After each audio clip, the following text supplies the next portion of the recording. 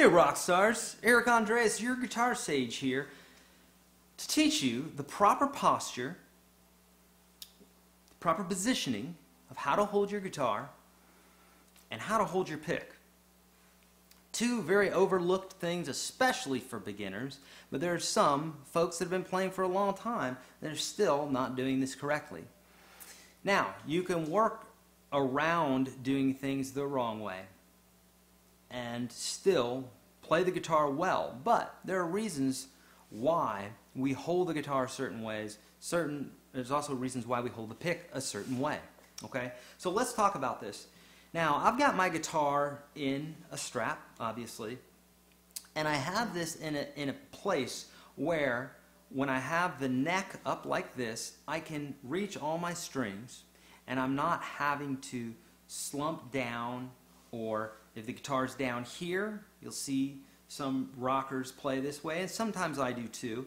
As a beginner, that's the kiss of death. You don't want to do that. As you get to playing guitar more, you can do this, but in the beginning you don't want to do that because it's severely going to hurt the way your chords sound and your scales and everything. So you want to make sure that the guitar neck is at a place where when you put your hand around it, you have some space right between the palm of your hand and the guitar neck. You want there to be, at least to have the ability to put some room in there. You don't want to be like this where you're palming the guitar neck like that. Okay? Now, you may say, I see Jack White do it. I see Dave Grohl do it. I see Jimi Hendrix do it. When you start playing like them, then you can do that, okay?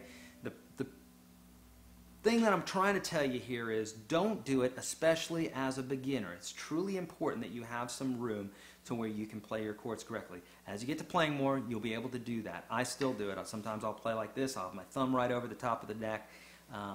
But for beginners, don't do it, okay? So you want to make sure that when you have the guitar set up properly, or when you have it in its strap, you don't have it too low. If it was low, or if I had my neck down here, look how far I'm having to reach for this neck, okay?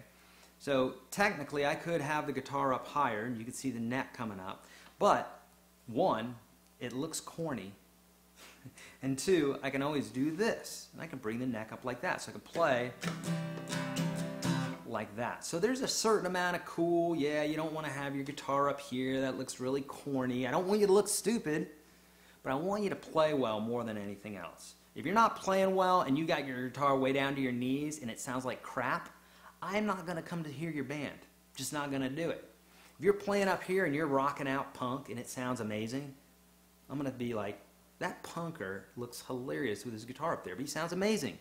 Okay, so impress the people first with your musicality, then put the guitar down if you want, okay? All right, let's talk about how to hold the pick. I see a lot of people holding the pick like this, in between their thumb and their second finger, their middle finger, okay? What you want to do is hold it like this, between the thumb and the first finger, okay? I also see folks doing this. They'll hold the pick between their thumb and the first finger, but it's kind of at that bottom knuckle. Don't do that, my friends. Why? Because you're not going to have control of the pick. You can't do what you need to do like this. It doesn't mean that you can't strum chords. It means that you're not going to have the control that you're looking for. So don't be stubborn. If you want to sound good, hold this between the thumb and the first finger, especially if you're at the tip of those fingers. You're able to do much more with it. Is it going to feel a little awkward at first and feel like you don't have as good of a hold of it instead of doing that? Yep. But you're going to get used to it, and you're going to be much better at it. I promise you, okay? There's a million reasons why you would do this. Think about when you were holding a pencil as a child. You wanted to grab it like this, or a crayon. You'd want to do like this. But imagine being a businessman and going to sign your check like this. People are going to go, what in heaven's name is this Neanderthal doing? And then you learn that when you're writing like this, you have much more control. Same thing with the pick, okay? All right, my friends, it's a lot of information, but practice this. I promise that you're going to get good at this, all right? Hey, if you need anything any help whatsoever on the guitar, I'm here for you. Go to the Unstoppable Guitar System, get in that giant super course for $1. Go to yourguitarstage.com, make sure you get the free ebook and get on that newsletter.